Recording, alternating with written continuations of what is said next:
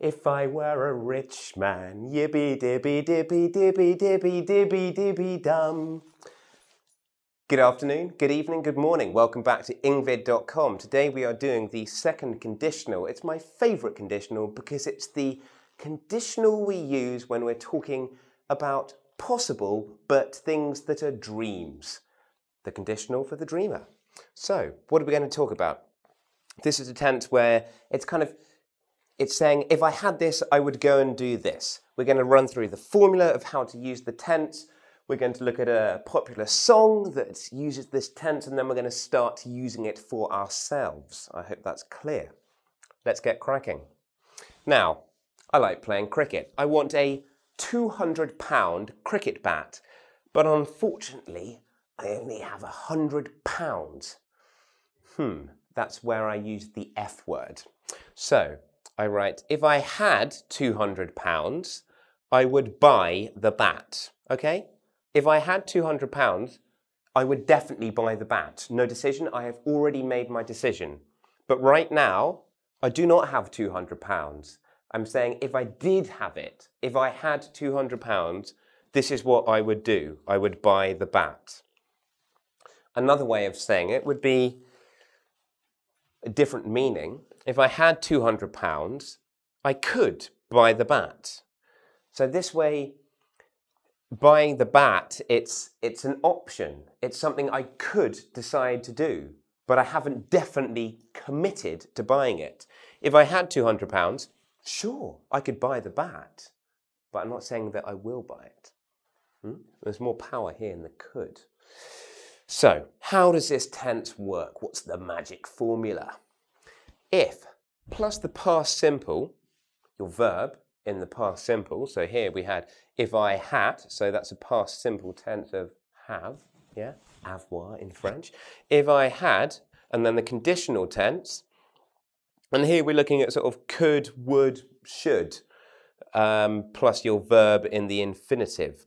So, if I had £200, I should buy the bat. You know, it'd be rude not to, really, wouldn't it? Or, I could buy the bat, but I might not to. Or, I would buy the bat. Yeah, so would is kind of a little bit more desperate. Could's like, yeah, you know, maybe. And should's like, yes, that's the right thing to do. Okay, and then you've got your verb in the infinitive. I would buy. Okay, so we've got the verb to buy the bat, but we don't need to. You don't need to, so it's just the form of the verb in the infinitive without to. If I had, I would. Now, you can flip this on its head and put it in a slightly different word order. You could have your conditional tense followed by if, followed by past simple.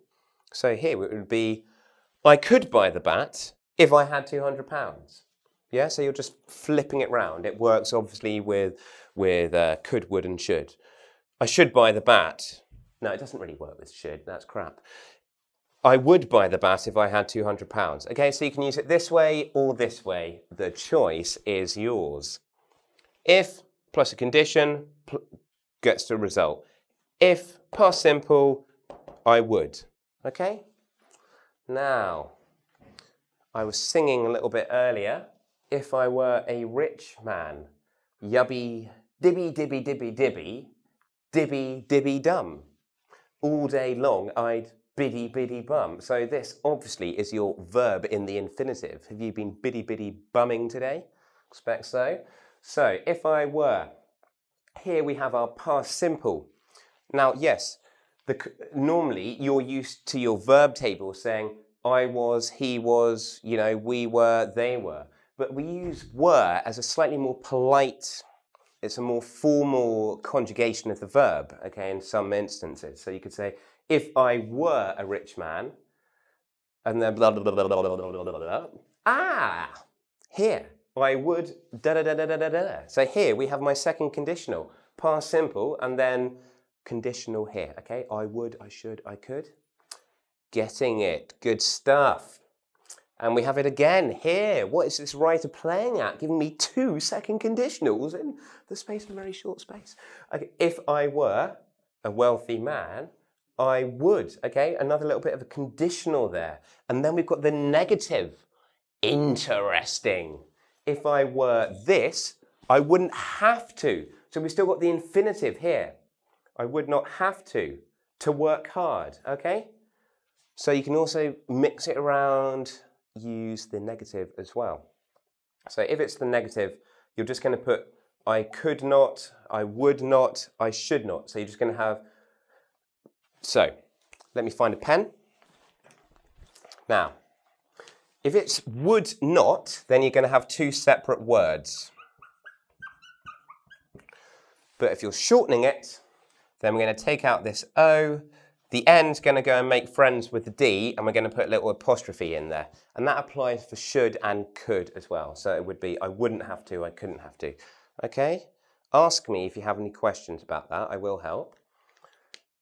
Now, I want you to come up with 3 examples yourself. Could be with could, should, or would. I've done the first bit for you just because I'm so generous. If I were a millionaire, I would. 3 things, okay? Remember, let's look at our rules.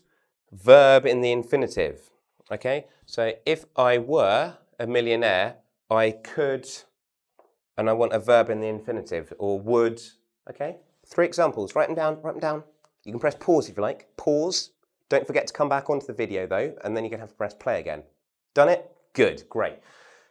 So, if you were a millionaire, obviously you'd pay me millions of pounds to teach you English every day. But if you're not quite a millionaire yet, you're going to pay attention right now. So, what have we had? If I had, I would buy. We've got if, past simple, conditional tense. I want you to go to engVid.com, test your knowledge with my little quiz right now, and then subscribe to my YouTube channel if you want to do that. And if you want extra help, Exquisite English is the place to go. Now, I'm going to go and dibby-dibby-dum. Bye.